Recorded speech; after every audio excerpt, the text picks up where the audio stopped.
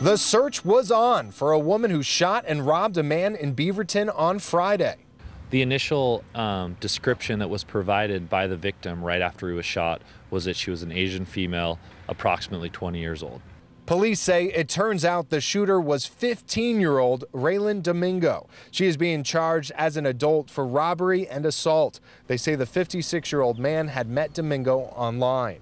There was an agreement made for her to come over to the residence, and once she came over to the house, she shot him once in the abdomen.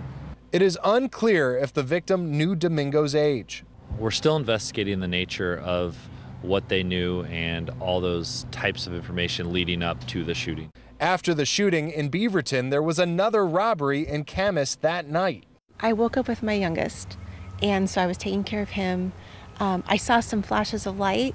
Camas police say a 19-year-old man invited Domingo over to his home. Once he opened the door, Domingo and 3 men in masks forced their way in.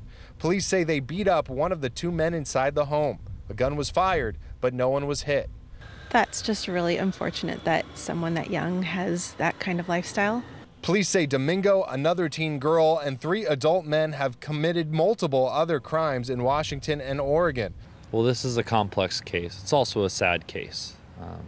What I will say is we feel a little bit better knowing that someone who committed 2 violent crimes within a 24-hour period, we feel better knowing that she's off the streets right now and the public's a little more safe. One of the men involved was already in jail for another crime. The others were arrested at a traffic stop yesterday. Domingo is expected back in court Tuesday. Back to you.